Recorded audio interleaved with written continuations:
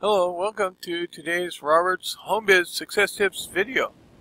And today we're going to be talking about establishing your why do it motivation. And so it must be that in any business, whether it's offline or online, in order to be successful, you need to have a strong mindset that will allow you to maintain your consistency of your efforts to build your business every day without deviating and becoming weakened. So if you create your why do it reasons that are strong enough to outlast any possible obstacle for success that is normally associated with running any online or offline business, if those are strong enough, you write them down, over a period of a few days, and then on an ongoing basis, if you recognize additional why do it reasons, you write those down where you can see those regularly and remind yourself until you have your mindset clear. Because as you progress through your business, building your business, there can enter into your thoughts, discouraging thoughts or reasons why you should change course and do something else. And so you can jump around like that. That's one pattern.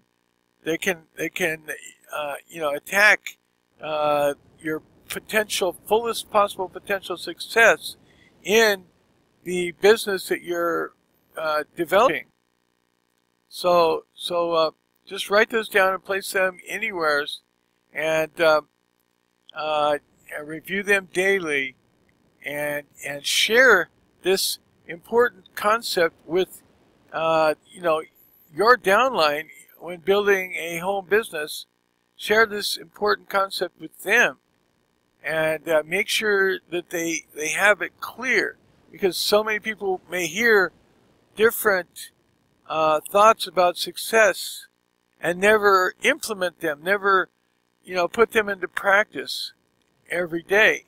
And so you want them to actually implement this one, because this one is one of the most important steps for success. In other words, if I say I want to, start this specific home business, and I start it, but I haven't created my why do it reason, then, oh look, here comes another new business, and this one, it looks like they have a lot of weak little areas in their management as I go on with it. So therefore, I'm going to just go with this other one, and then you can go on, because actually in the home-based business industry, there are relatively few companies that have everything together, all combined in one company. They may have a weak pay plan, or management is lacking harmony in their management, and various other things. And so it's not a perfect world, and so you have to choose one, though, based upon the previous criteria you've set, and of the combined features that you want, and then choose it and just go with it and remain committed. But write down the why do it reasons why you want to do that, as opposed to doing anything else.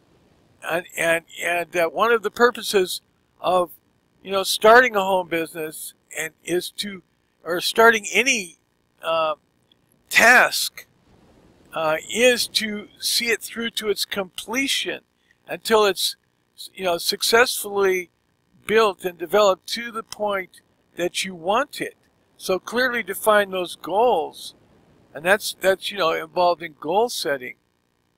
So in that way, when you're completed with that, you will be successful. And then the next venture that you start on, you have that confidence, and you'll be able to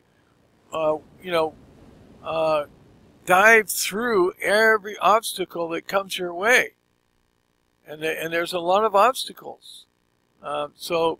Establishing your why do it motivation is #1 top priority, and sharing that with your downline is also.